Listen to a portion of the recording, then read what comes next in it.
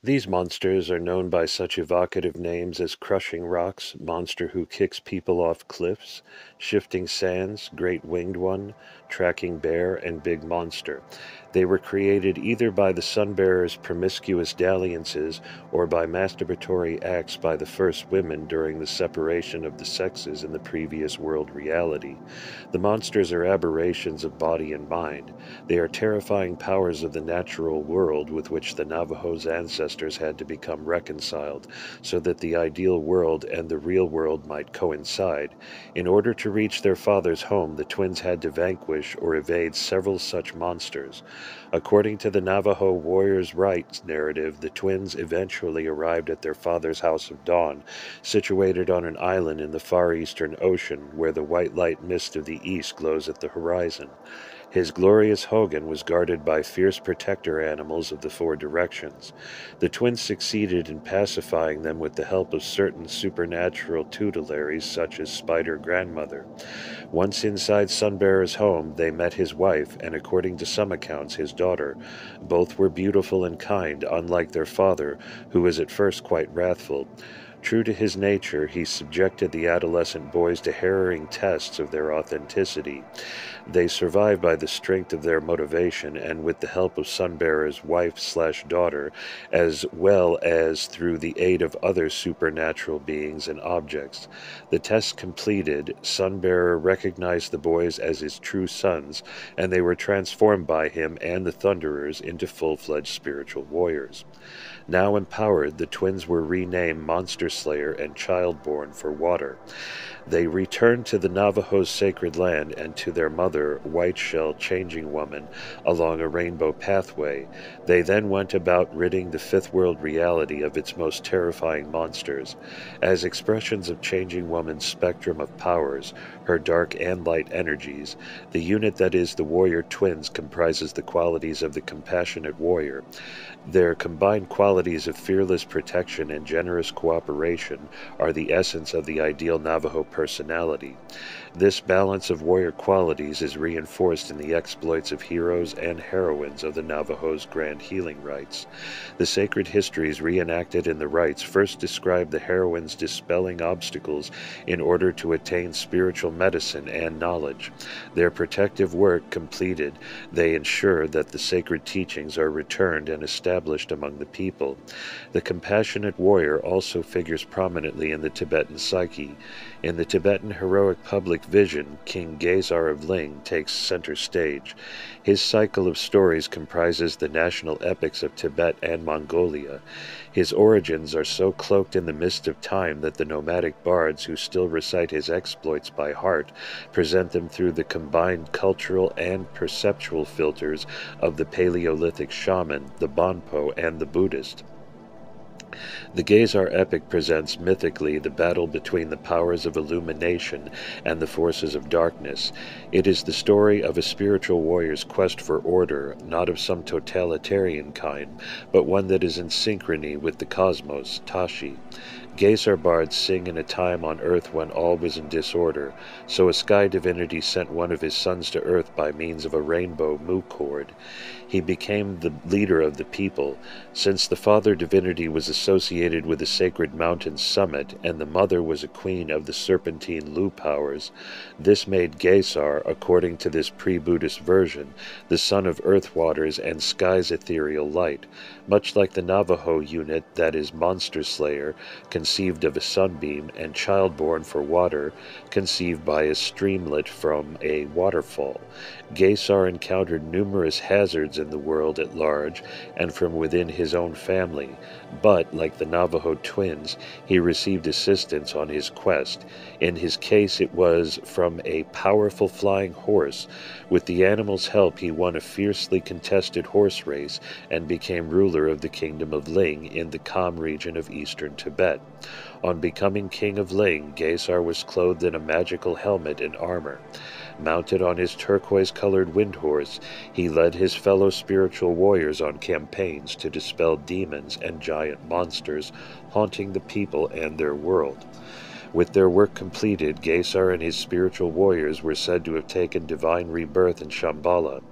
There they presently await the command of the king of Shambhala to venture forth through a door in a rock on the eastern shore of the Soul Lake of Shambhala.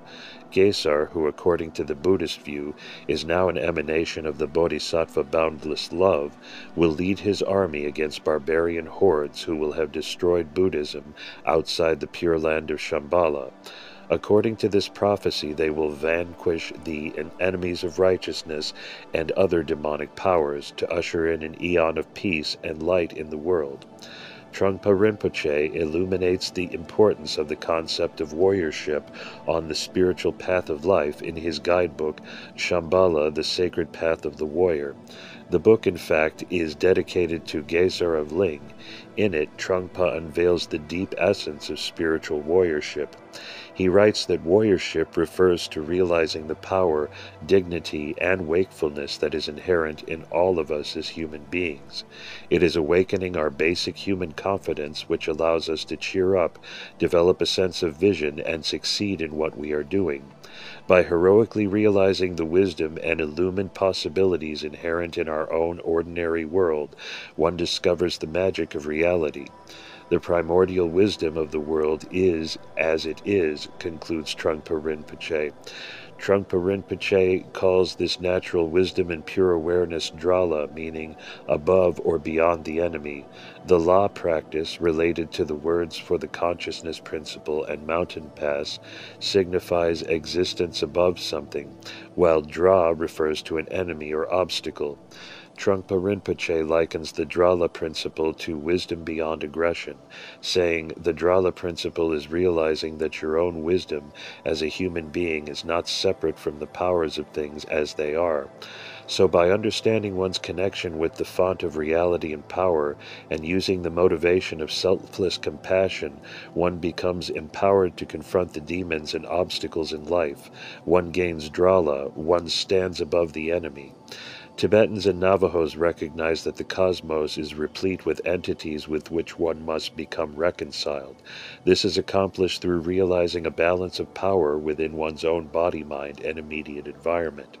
In Trungpa's Drala teachings, the spiritual warrior creates a sacred, geomantic space out of the immediate environment, outer Drala, then realizes the unity of his or her inner bodily reality with the natural architecture of things, inner Drala. Eventually, and most important, one arrives at what Trungpa calls the tremendous wakefulness, tremendous nowness in your state of mind. He calls this secret Drala. The pursuit of secret Drala is undoubtedly connected with the unique Tibetan custom of stringing up lines of prayer flags, known colloquially by the name of the wind horse printed at their center.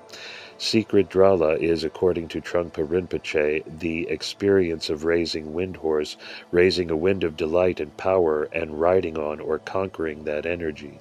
In raising the cloth versions of the wind horse, one ritually begins to cut through the enemy obstacles of life and body-mind with the principle of Drala.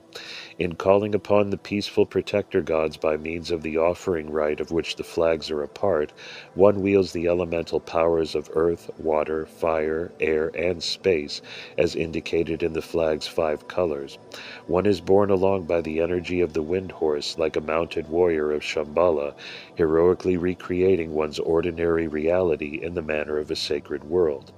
To accomplish this mission, the spiritual warrior must possess a compassionate heart, must have seen reality with the clear light of awakened mind, illuminated as if by the clear first rays of dawn's light, and act appropriately to dispel the veils, the enemies or obstacles that block one from experiencing reality as a sacred world.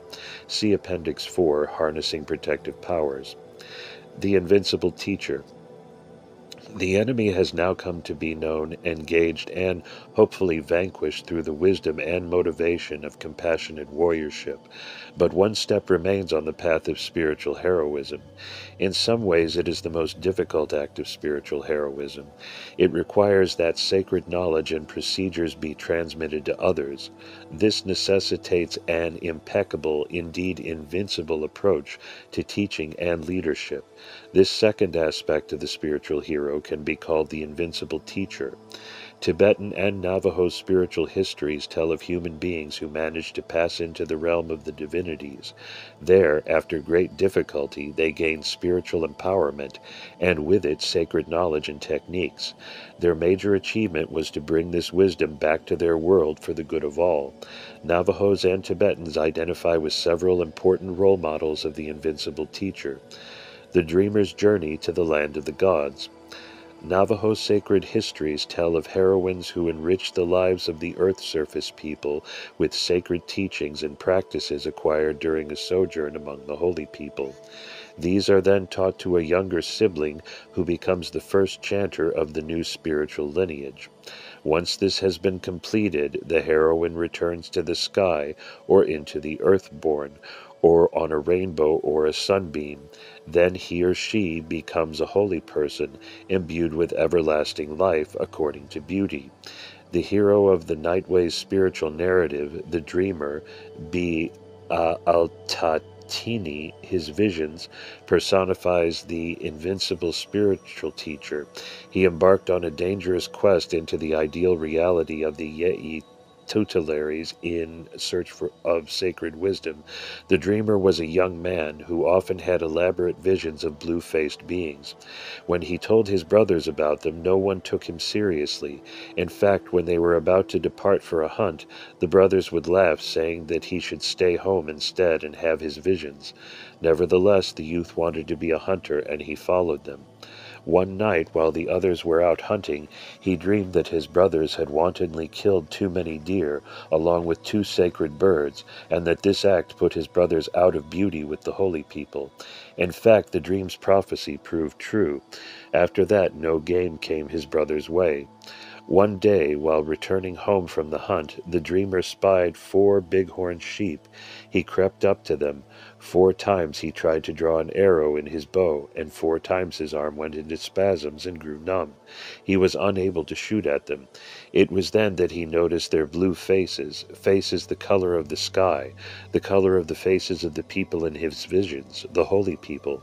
The 2 male and 2 female Gaaskidi, bighorn sheep yei, calmly walked over to the suffering youth, bade him to disrobe, and put on a sheepskin and horns. In this way he became one of them.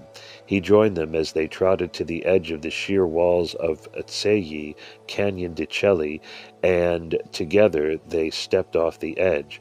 When his brothers came to look for him, all they could find were 4 sets of sheep prints, meeting 1 set of moccasin prints, then 5 sets of sheep prints ending at the canyon rim's sandstone cliffs. The bighorn sheep holy people took the dreamer to Kininakai, which is now called White House Ruin. It sits in a vast rock cave just above the floor of the canyon. This is the home of one family of the Yei tutelaries. And here, the first Nightway ceremony for the daughter of calling god of White House was about to begin. During the ceremony, the dreamer became paralyzed on hearing Talking God's distinct call, "Woo, hoo, hoo, hoo," and was brought back into beauty by the bighorn sheep people. He was then directed to learn the songs and prayers and to watch the dancing yeis all night long, as necessary steps in learning the Nightway rite. It is said that the dreamer witnessed the entire 9 nights and days of the ceremony. He learned the songs, prayers, dances, and physical treatments of the one sung over. He also learned how to make the elaborate sand paintings used during the latter days of the rite for curing confusion, headaches, blindness, deafness, and paralysis. Having himself been cured and possessed sacred wisdom, the dreamer returned to his family. He stayed long enough to teach the Nightway rite to his youngest brother. The brother became the first chanter of the Nightway among the people. At the first ceremony performed by his brother, people came from far and wide to be restored to beauty. This ceremony was also witnessed by many of the holy people, who then departed, taking the dreamer with them. Before leaving, the dreamer told his chanter brother that he was going to everlasting life among the other holy people, and that he would always watch over his people. They would know of his watchful presence, he went on, by his voice, which would be the voice of the thunder and the falling rain. He disappeared with the other holy people. the teacher of the world. Like the Navajos, Tibetans hold the highest regard for spiritual heroes who are great teachers. Their primary model is the archetypal hero of Buddhism, a Tibeto-Burman prince who lived over 2,500 years ago, first named Gautama of the Shakya clan. He would later come to be known as Shakyamuni Buddha and as teacher of the world. His personal quest to attain insight into the nature of reality involved great suffering and heroism. Thus the story begins with Gautama's father, a regional king, who had heard a prophecy that his son would become either a great king or a spiritual teacher. Wishing him to be the former, the king kept Gautama insulated from the harsh realities of the world so as to ennoble him and preclude any wish on the son's part to become a teacher. But Gautama wanted very much to see the world at large. Finally, the king relented, and during his first journey outside the palace's walls, the young Gautama saw 4 signs representing the obstacles of ordinary existence. He encountered a very old man, old age. He saw a very ill person, sickness, a corpse, death, and an itinerant yogi, one who had renounced the illusory material aspects of the world. These signs from samsara so impressed Gautama that he renounced his wealth and station in order to seek a way to release others from his world reality sufferings. Gautama had many adventures and met with many obstacles on his heroic spiritual journey, but the pivotal episode in his quest for enlightenment came during the moments before his attainment of full illumination in a forest in northern India. As the future Buddha meditated deeply on the nature of reality, the demon of illusion, Mara, materialized before him. Realizing that his potentially greatest enemy was peacefully sitting there in meditation, Mara contrived to block Gautama's enlightenment. Mara called upon his 3 daughters, Anger, Desire, and Ignorance, to dance enticingly before Gautama, but the young meditator could not be distracted. Mara then transformed himself into a messenger, claiming that the prince's parents desperately needed Gautama's aid. But through his acquired insight and wisdom, Gautama knew differently. In desperation, Mara called in his army, directing them to throw all their weapons and forces of illusion at the young man. But when the tips of their lances, arrows, and fires entered the new Buddha's aura, they turned to flowers.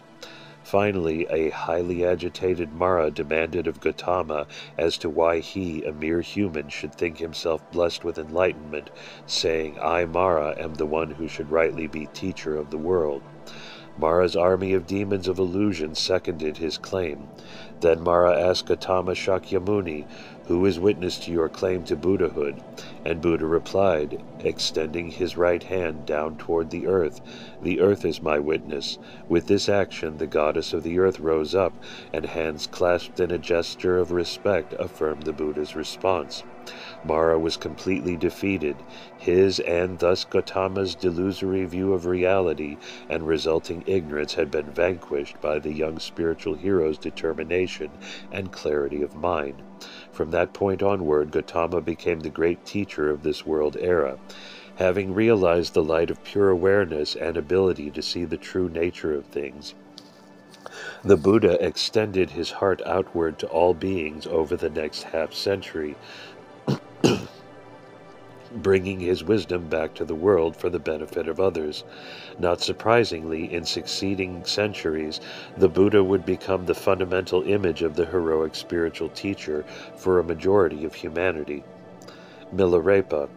The heroic journey into the ideal state of being is vividly told in the life story of Milarepa, Tibet's most celebrated yogin saint.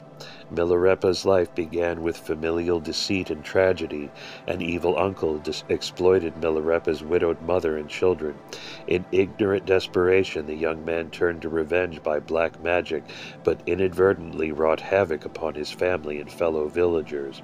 Realizing with horror the significance of his actions, Milarepa sought out the great yogin Marpa for Buddhist teachings. In his wisdom, Marpa forced the young man to exhaust his negative karma by having him undergo severe and frustrating trials. Only then did Marpa accept Milarepa as a disciple.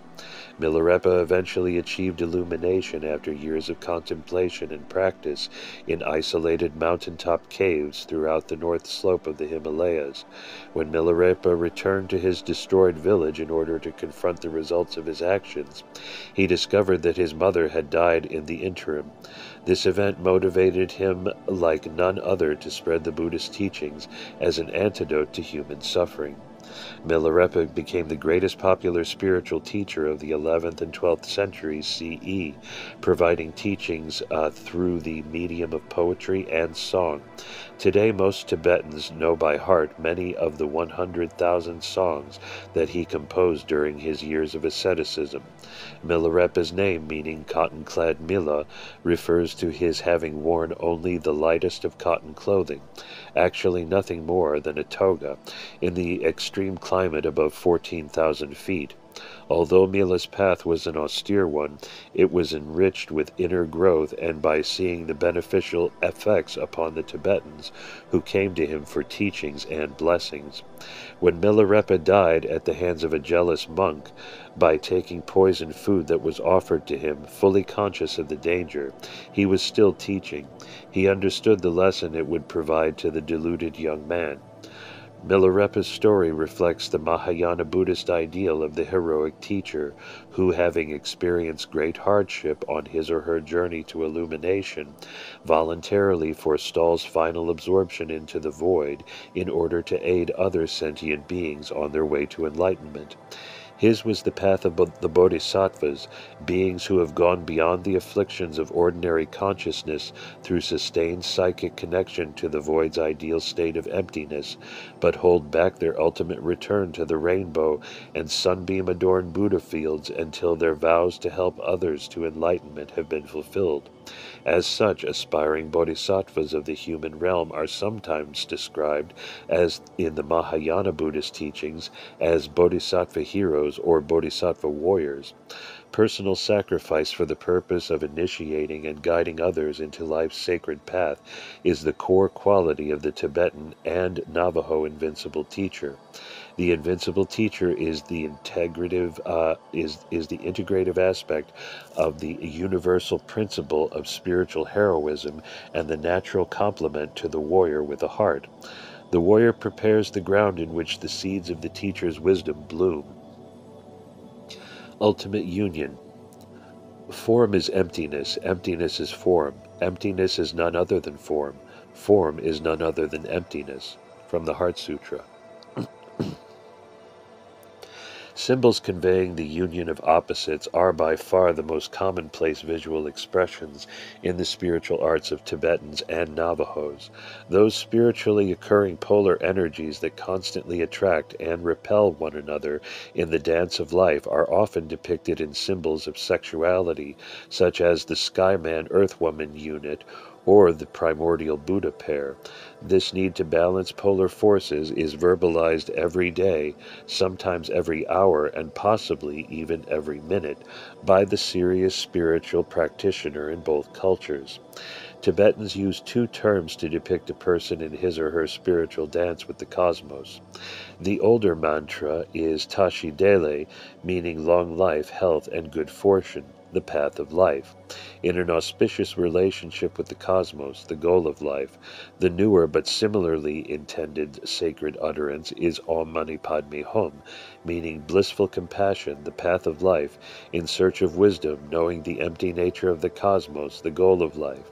The traditional Navajo intones in such song and prayer the mantra Sa'a Nagai Bike Hosho, which translates as successfully attaining a ripe old age by daily spiritual renewal, the path of life, according to the universal beauty of the cosmos, the goal of life. Accordingly, both traditions understand that all people, or sentient beings, exist poised between and encompassing two simultaneous realities, the real and ideal worlds, which must be reconciled through the heroic spiritual journey in order for life to be meaningful. The conventional real world of external forms is perceived through the reduced vision of our sense organs.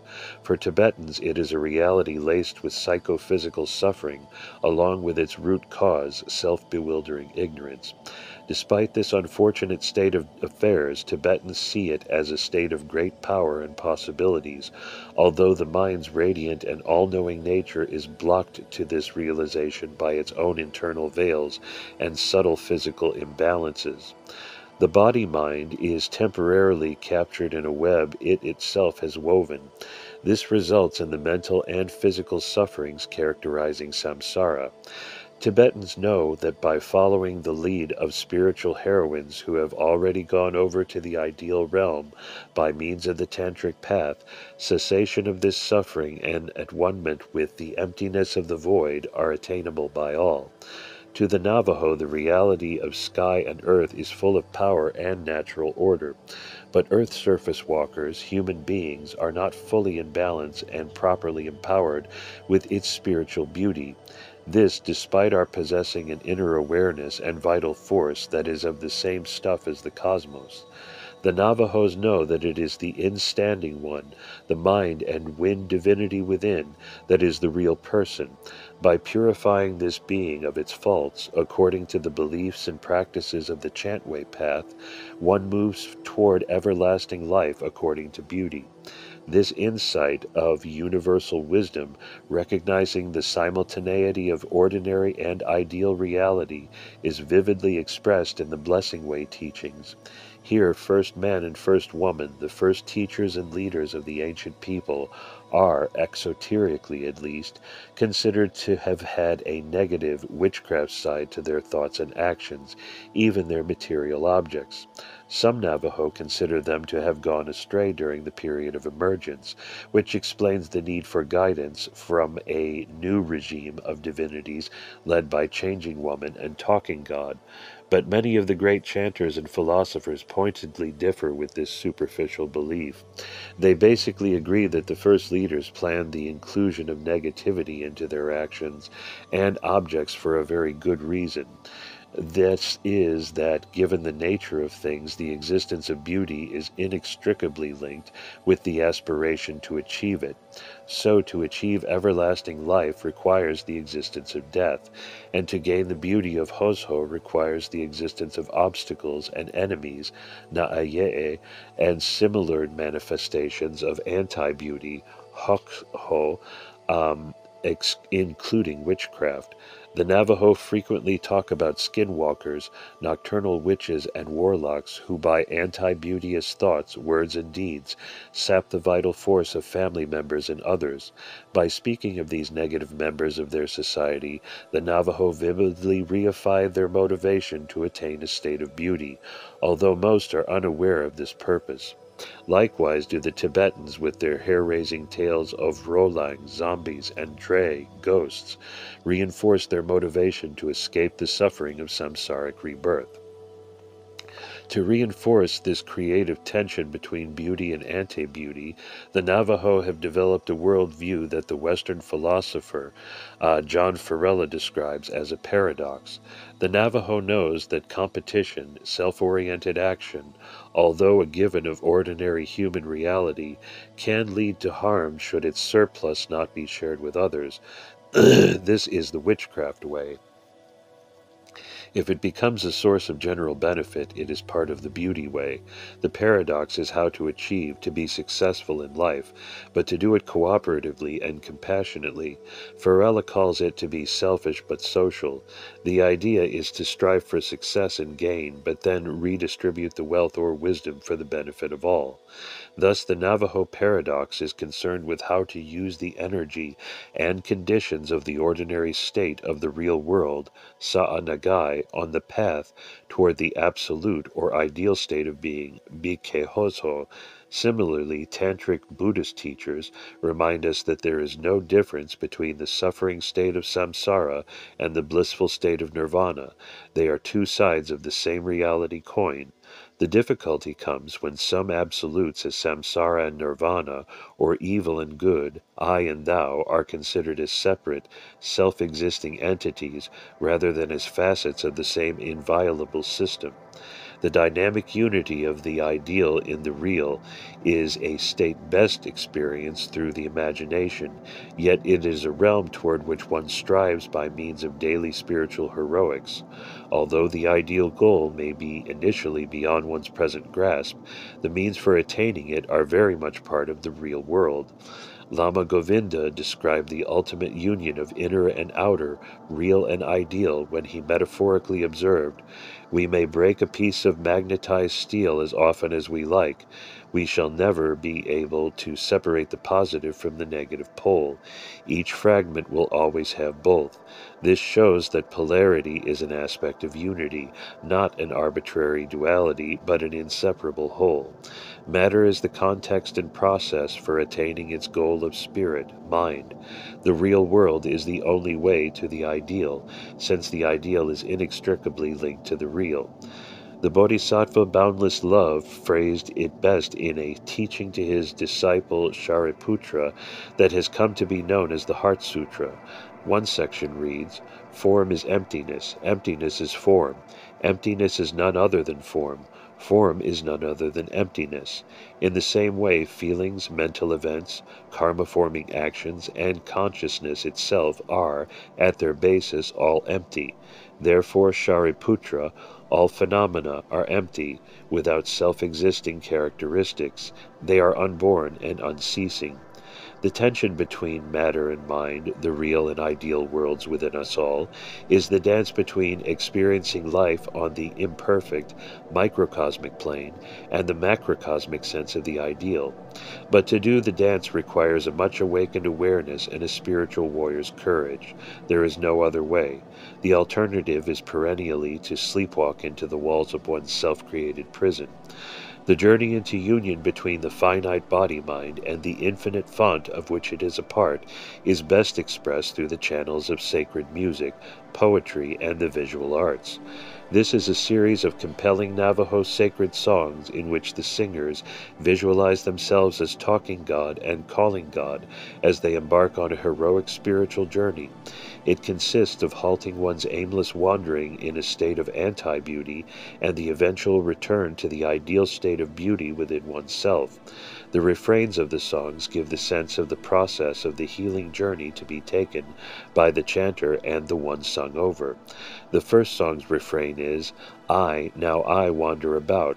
This is followed by other refrains, now I have turned around. Now I stopped moving. Now I am returning. Now I have come back. Now I sit down. This musical rendering of the reintegrative journey takes many minutes to complete. It has many phrases to get exactly right and in proper order. Not to do so would sap the power of the song or prayer and possibly cause irreversible psychophysical harm. Therefore, chanters have devised memory-aiding diagrams for spiritual bookkeeping. The great chanter, son of bead chant singer, drew one such diagram in the early 1950s. Embedded in the diagram's symbolic shorthand of simple pictographs is a significant symbol of the ultimate union. The great symbol. The first of each pair of symbols signifies the song phrase Sa'a Nagai, representing the relative human experience of the sacred world. Sa'a Nagai is presented either as a simple cross or a cross with one axis having two legs attached. Its completion into the Bike Hozho state of absolute beauty is signified by adding certain extra lines. This gives the cross a sense of dynamism. The ordinary reality of the chanter and one sung over in the ceremony are thus sent into proper motion and order according to the principles of beauty. The resulting symbol from Son of Bead Chant Singer's song diagram forms none other than one of humankind's most important and, sadly, most maligned ancient symbols, the swastika. Historically, the swastika is universally recognized as a preeminent symbol of life and balance and of the eternal process of creating harmony throughout time and space. The philosophers of ancient India bestowed upon us its name, meaning auspicious, swas, mark, tika. Lama Govinda, whose wisdom transcended that of Tibetan spirituality, called the swastika the symbol of eternal creativeness. Its creativity is eternal because it is the movement of the cosmos, in synchrony with which the spiritual heroine strives to become the divine version of him or herself. We have already encountered the universal cross as the unity of its two axes. The changing dawn-dusk east-west axis is the vector of the conventional real-world experience, the path and male principle. The static noon-night south-north axis is the vector of absolute, ideal world experience, the goal and female principle.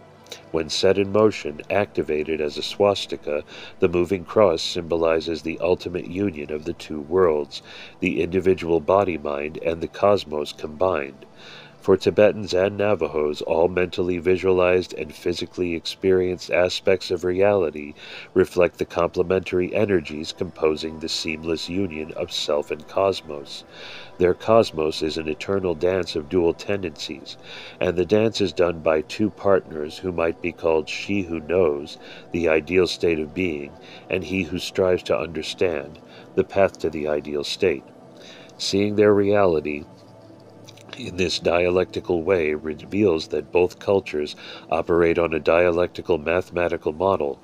In the mid-1980s, a little-known but highly significant research paper was published by an information scientist in current anthropology.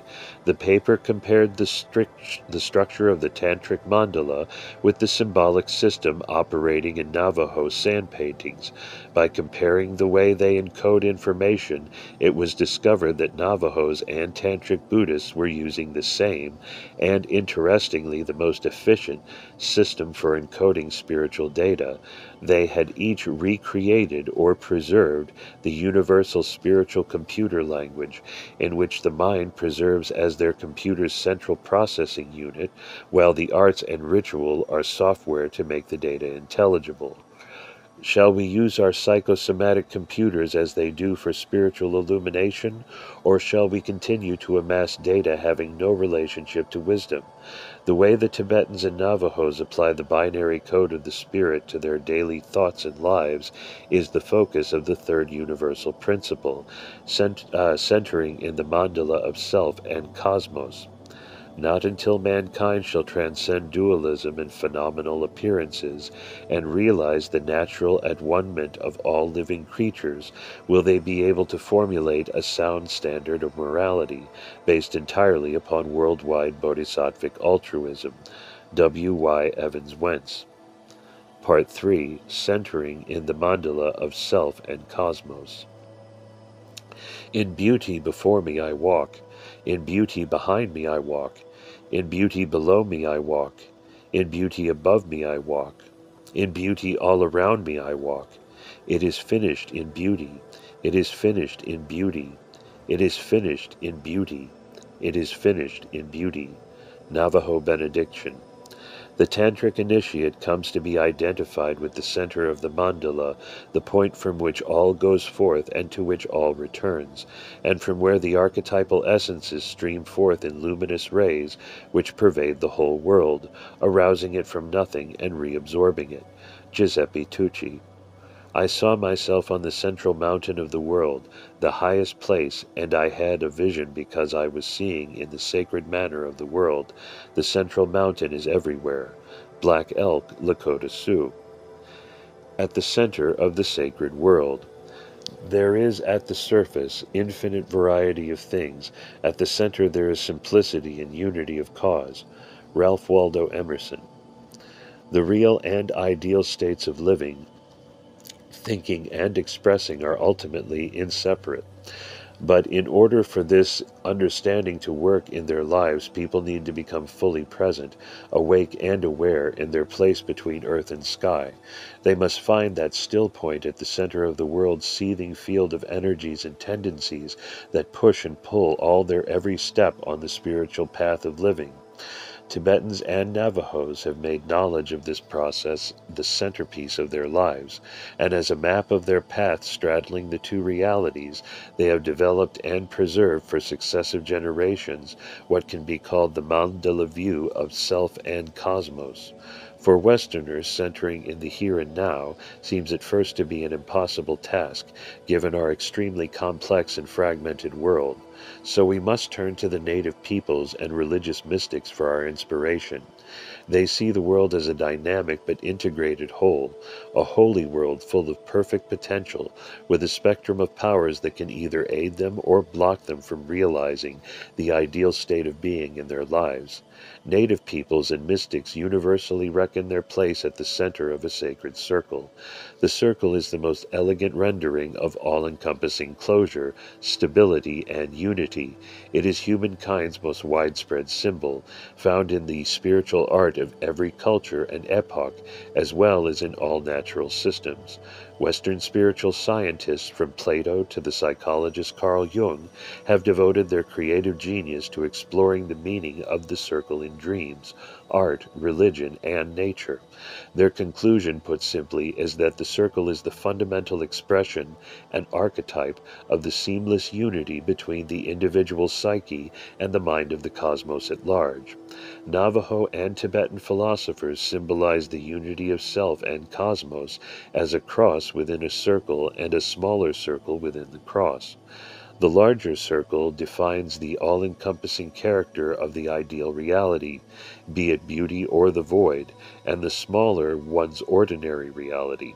The fourfold sections of the cross define naturally occurring characteristics of ordinary time and space, such as phases of the day, seasons, life stages, and so on.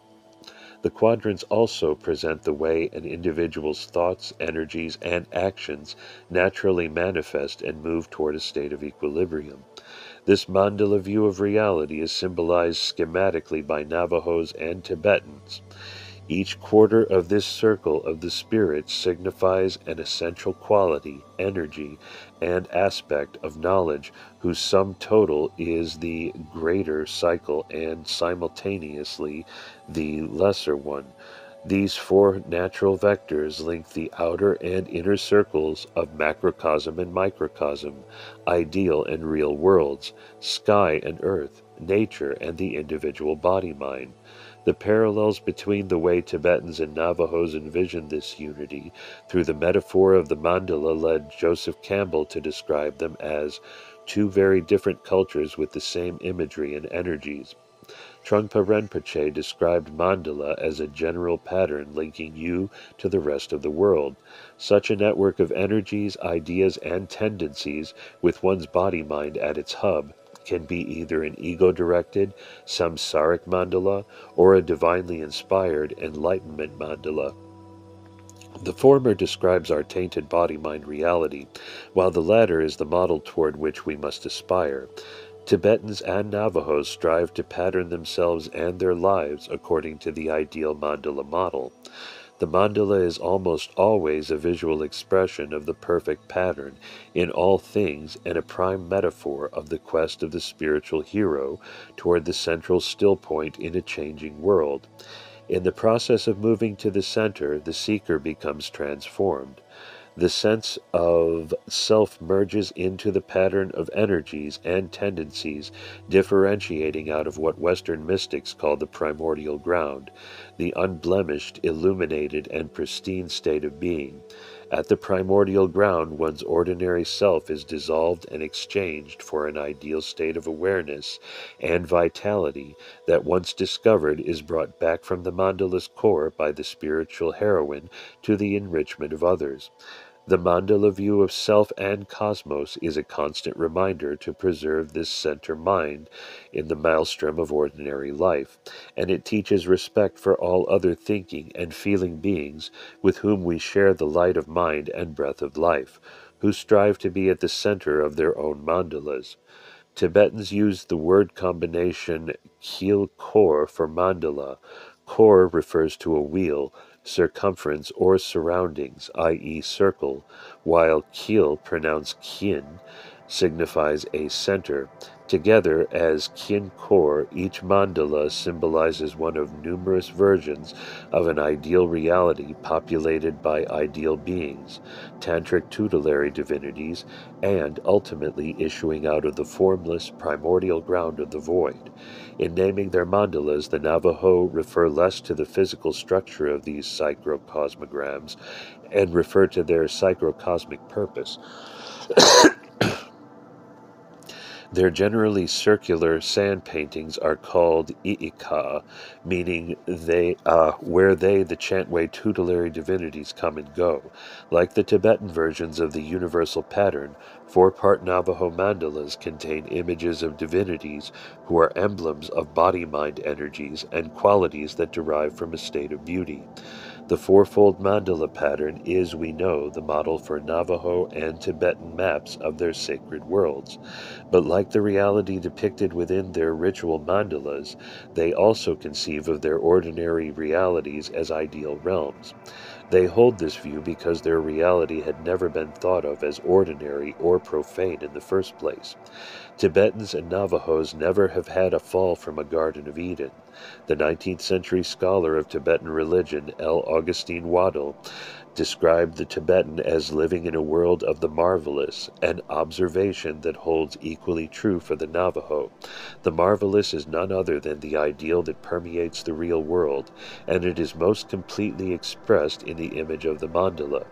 Keeping this perspective in mind, we can now consider the code and variations of the marvelous mandalas of the Navajo and Tibetan people. Navajo Mandala. When the Navajo Studies program at the Rough Rock Community Schools sought a visual symbol of the structure and purpose of Navajo education, a respected chanter was commissioned to execute it. The result, in the form of a poster, faithfully depicted the inner structure of mandalas that are often painted in sand. The poster was entitled Philosophy of Navajo Teaching, From the Center of Life to the Four Directions, and the Lower and Upper Life. Encoded within it are the basic elements of the Chantway Path to Beauty. The result is a fundamental mandala depicting the interconnection among things, thoughts, and energies. To understand this model mandala, we must recall that according to the Blessing Way teachings, beauty derives from a proper relationship between earth and sky. Accordingly, the Navajo mandala must be read not only laterally, the center to the four directions, but also vertically, for its unity of earth and sky. In fact, the principles of the two-in-one are essential for understanding the code of all Navajo and Tibetan mandalas. In this sacred circle, the center, earth, our mother, is the lower life. It is synonymous by the beauty, Bikehozho, that manifests here. Centered upon the earth is the outline of North America, and centered in it are the four holy mountains. They define and protect the Navajo's sacred world that is, in turn, signified by a conical male hogan with a fire burning in its center. This central fire is the center of life. Surrounding the lower life, appearing like a donut, is the upper life. It is the sky, our Father. He, in turn, signifies how the quest for beauty yields the everlasting spiritual life of a holy being, Sa'a Nagai. The two lives are linked by wind and rain. The rain originates as evaporated earth water that is materialized as clouds and permeated by the energy of lightning. It then falls to earth and is used before re-evaporating. This is a material description of what is, for the Navajo, a sacred event dynamically linking the upper and lower lives. Surrounding both realms is a four-colored rainbow. The outside ring is red, the color of blood and of vitality. Red is also the color of danger and protection. Blue, its cooler and calmer counterpart, is the color of the next ring inward. Red and blue are sufficient to signify to the Navajo mind the protective character of the rainbow. The two inner rings are yellow and white. They are corn colors and signify the union of female yellow and male white life force principles. The red and blue rainbow protects them. Taken as a whole, they also signify the four world realities existing before the current multicolored fifth world. Finally, as if riding the rainbow, are the sun and moon. Standing within them, mounted on their turquoise and white shell horses, are the indwelling divinities, Sun-bearer and Moon-bearer. Together they comprise a primal pair in Navajo thought. Each upper life quadrant is illuminated by a different colored cardinal light mist, as are the four sacred mountains below them on the earth, in the colors ESWN, white, blue, yellow, and dark black.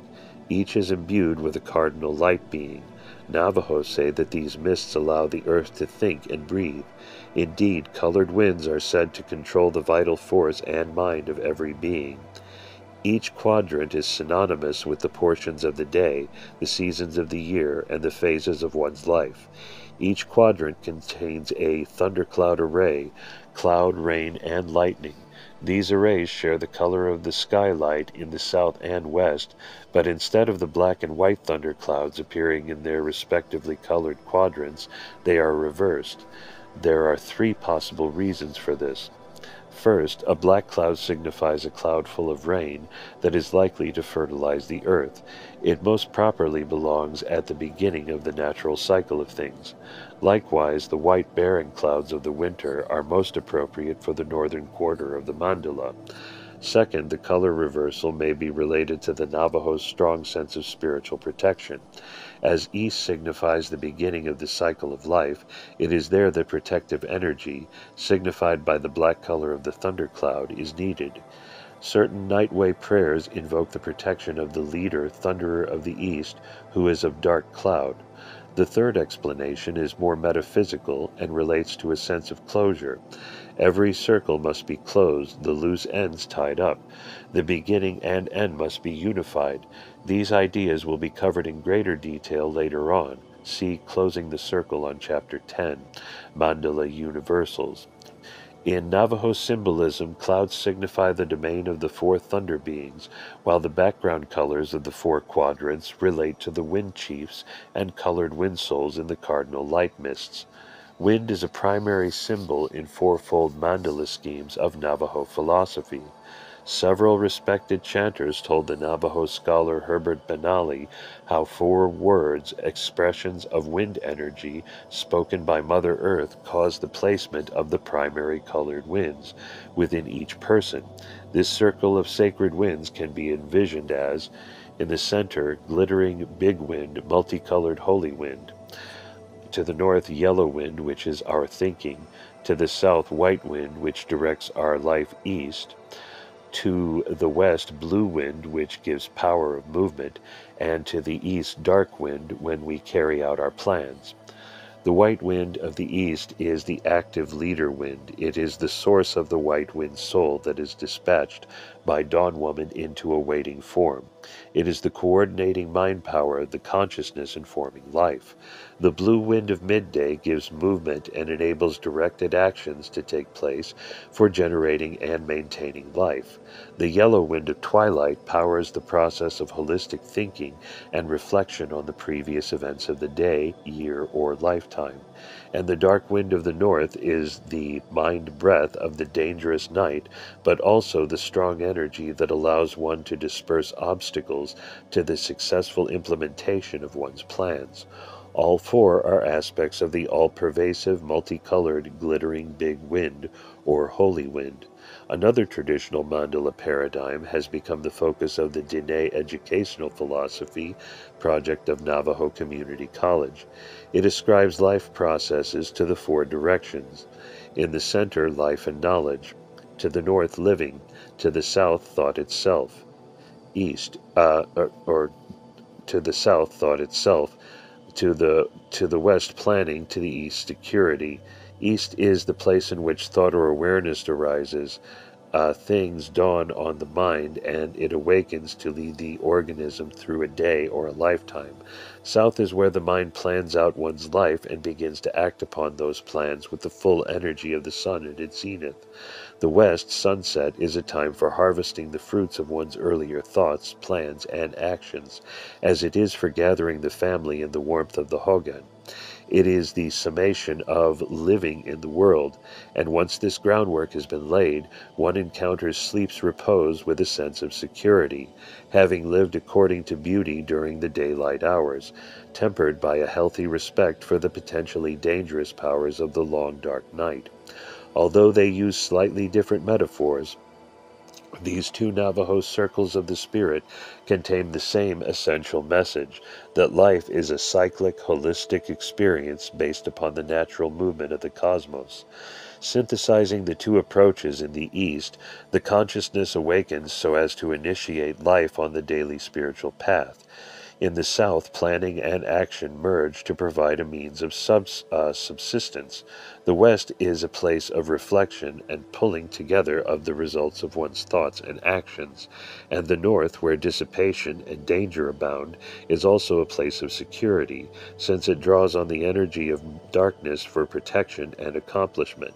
The most immediate expression of these four aspects of the totality is found in the Navajo understanding of the cycle of the day.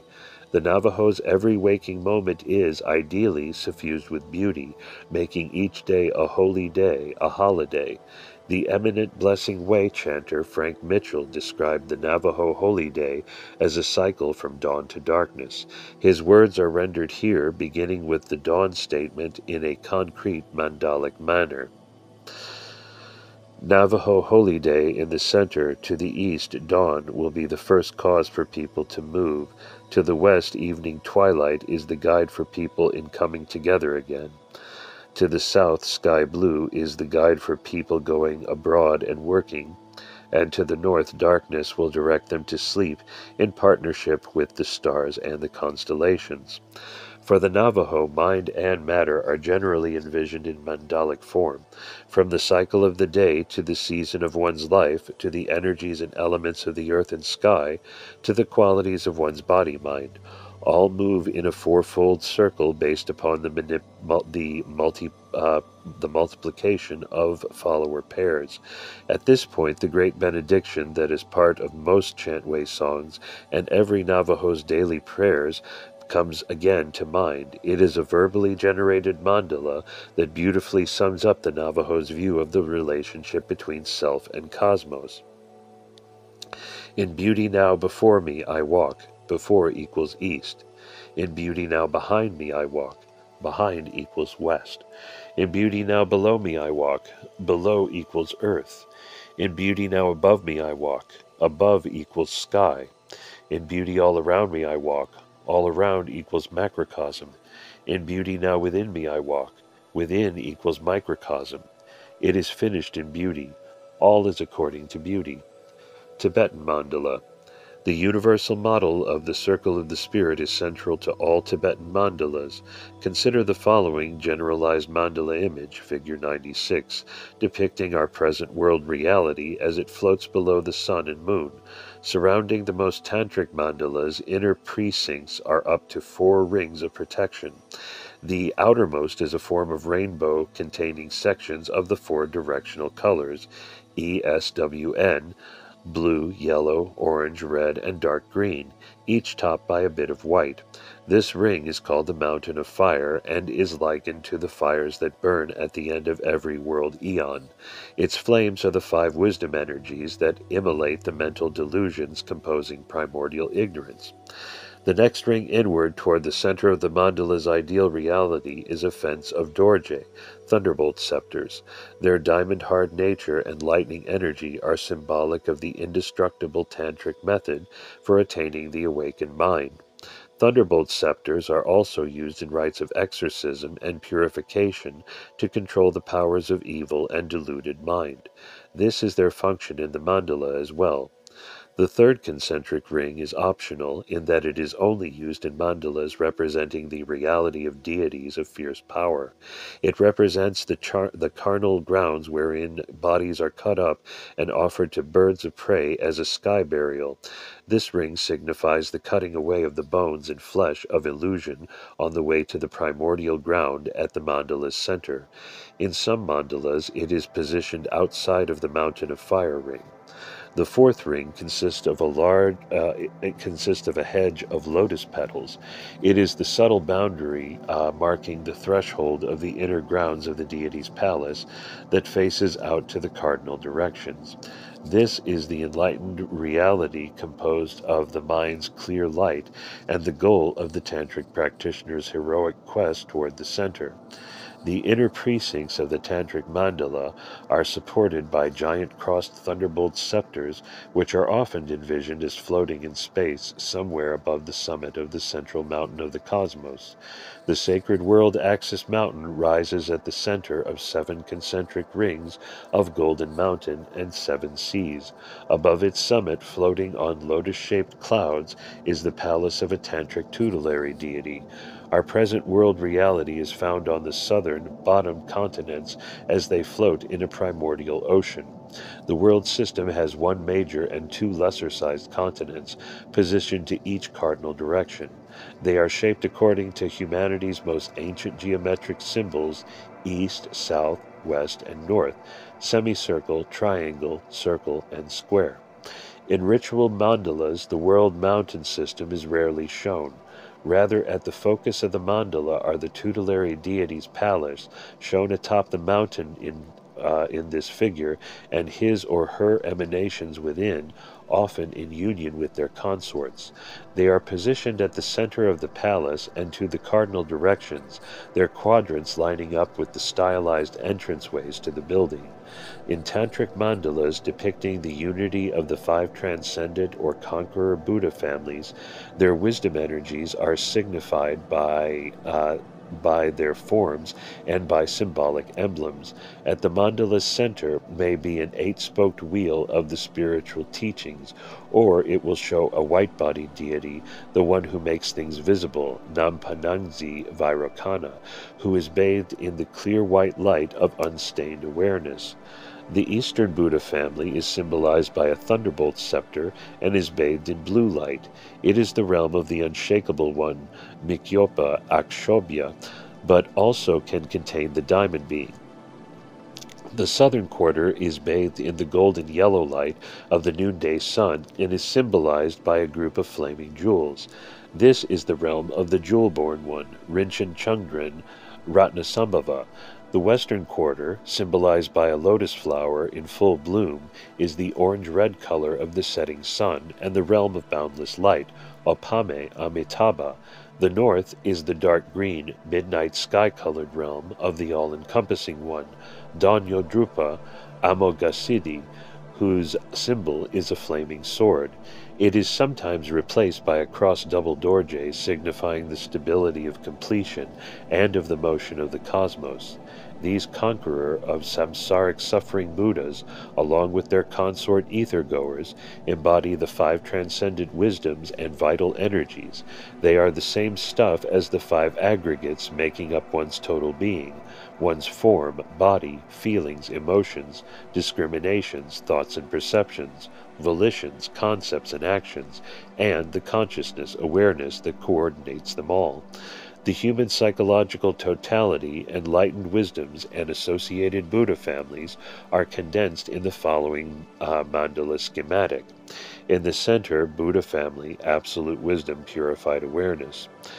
To the east, Thunderbolt family, mirror-like wisdom, purified form, body. To the west, Lotus family, discriminating wisdom, purified thoughts and perceptions. To the south, Jewel family, equalizing wisdom, purified feelings. To the north, Karma family, all-accomplishing wisdom, purified concept, acts. The East mirror-like wisdom is the ability to see one's place in phenomenal reality as it really is, like a reflection in a mirror. This means that in the ordinary world, it appears as if one exists solely of and by oneself as total self-existence, but in the absolute nature of things, one's body-mind is ever-changing and actually is empty of definable form and self-existence. Since the mirror's clear reflected light is that of lightning, thunderbolt, and the white light of dawn, the thunderbolt scepter is the appropriate emblem of the wisdom energy of the East. The South's equalizing wisdom is knowing that one is utterly interconnected with all other beings, sharing the spark of awareness and wind of vitality.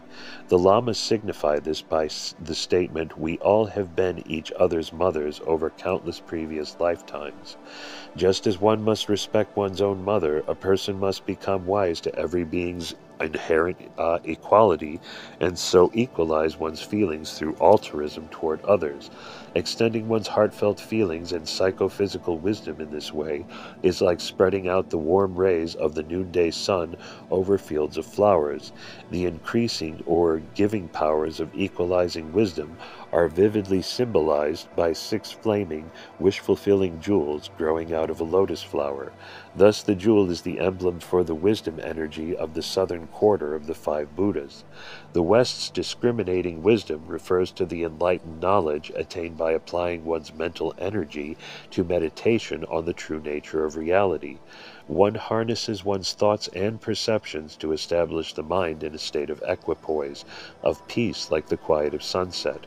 Here the wind energies of the mind are flowing properly so that the awareness is fully receptive to contemplations relating to one's form and feelings. Since the pure, clearly lit mind's light arises out of the dark swamp of impure thoughts, feelings, and actions, this Buddha family's wisdom energy is symbolized by a lotus. The beautiful lotus flower grows out of the mud at the bottom of a murky pond, just as the mind of enlightenment arises from the depths of ordinary mind.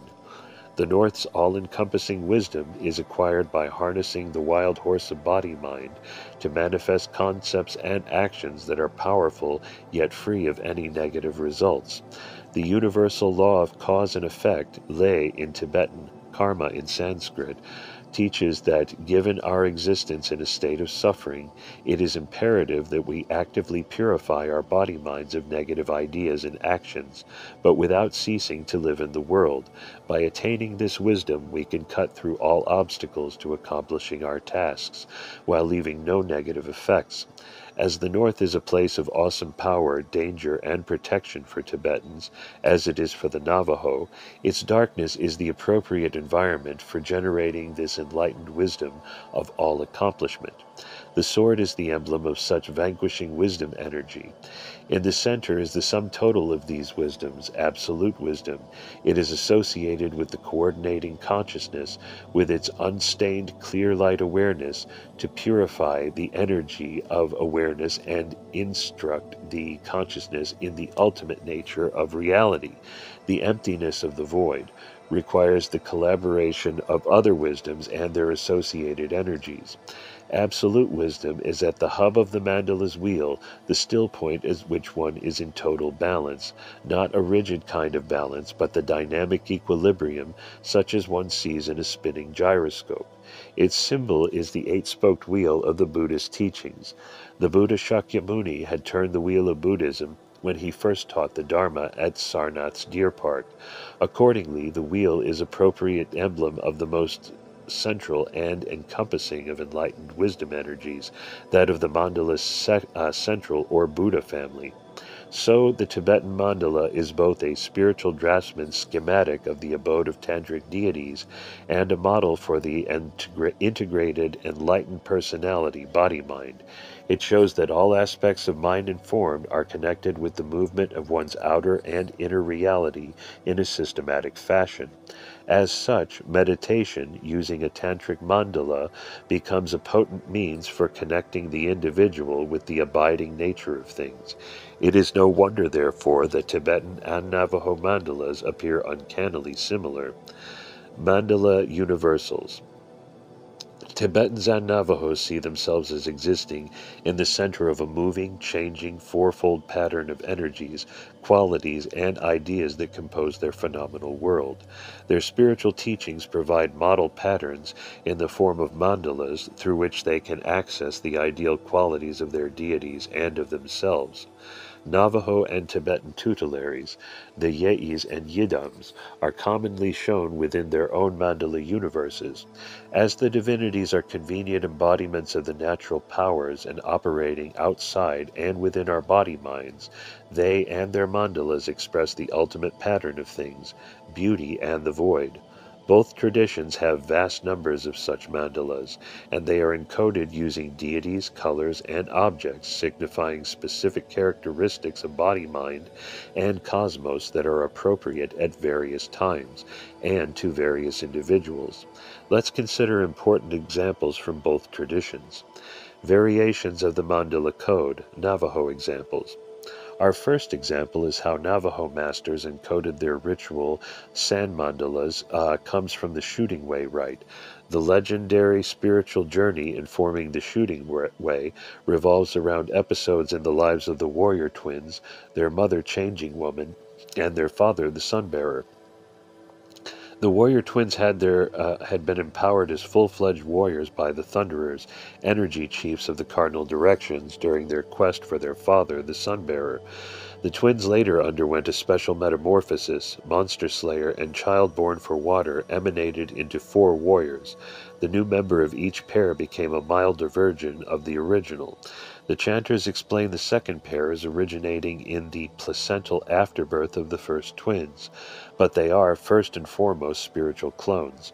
They are very real figments of the powerful group imagination of the Navajo, who know that in the end all reality emanates from the mind.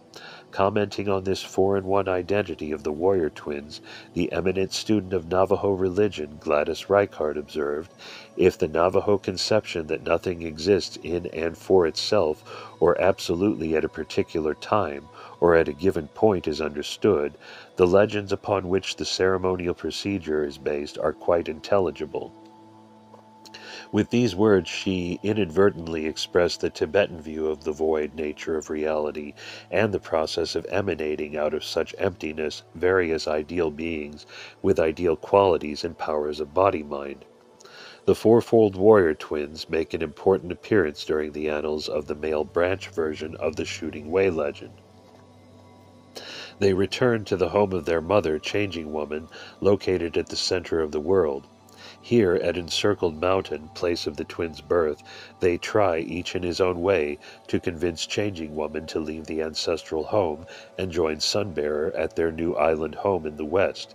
In attempting to change her mind, they bring to bear their prodigious powers, since she is understandably attached to the center of the Navajo sacred world. The Shooting Way sand painting, called the House of Many Points, shows the proceedings. The senior twins, Monster Slayer and Child Born for Water, wield potent zigzag lightning, while their milder complements are equipped with straight lightning. Growing out of Changing Woman's hogan are the 4 domesticated plants, corn, beans, squash, and tobacco, and the entire array is protected by a rainbow goddess and the sun and moon. More than deities of legend, the 4 twins represent 4 different kinds of conquering energy in action. Monster Slayer is the often fierce, jump-to-it protective, and warrior energy of the 4. He is the impulsive, unstoppable energy that is motivated by concern for his mother's well-being. As leader and emblem of all their combined powers, Monster Slayer stands at the eastern quarter of the mandala. In the west stands his milder, placental emanation, reared within the mountain. He too is a fiery and protective being, but he uses words instead of actions, some being quite aggressive and even disrespectful. Together they form the active east-west axis of the sand mandala's reality. Child Born for Water embodies Monster Slayer's main complementary energy. When his more active brother is off battling obstacles, Child Born for Water psychically monitors his well-being, using his talking prayer sticks as divination tools. He is the essence of the warrior's caution, conservation of energy, and thoughtful preparation for battle. Child born for water's emanation is changing grandchild. He is known for being able to soothe angry gods. He even uses his quality to pacify monster slayers' formidable wrath. In general, he represents the peaceful, centered quality necessary for the warrior to accomplish his goals and return with a balanced mind. These two nurturing aspects of warriorship comprise the south-north axis.